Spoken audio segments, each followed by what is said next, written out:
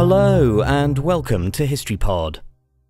On the 25th of January 1890 at 3:51 p.m, American journalist Nellie Bly arrived in New Jersey after completing a 72-day, 24,899-mile journey around the world.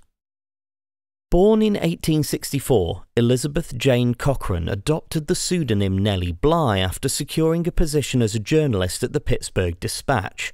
However, she quickly became frustrated at being forced to write bland stories for the so-called women's pages, and instead headed to New York.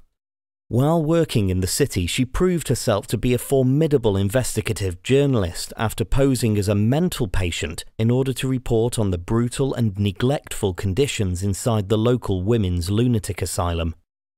Jules Verne's novel Around the World in 80 Days had been published in 1873, and Bly came up with the idea to undertake a circumnavigation of the globe in an attempt to turn it into fact. In 1888, she met with John A. Cockerill, the managing editor of the New York World, and suggested that she should circumnavigate the world herself. She battled with the newspaper's senior executives for over a year, as they preferred to send a man instead.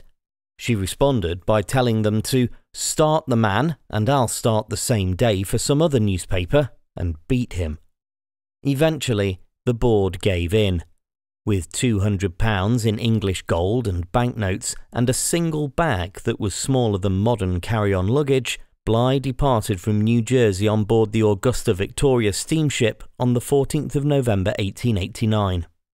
Bly sent short reports to the newspaper by cable throughout her journey, while the full account of her circumnavigation was later published as the book Around the World in 72 Days.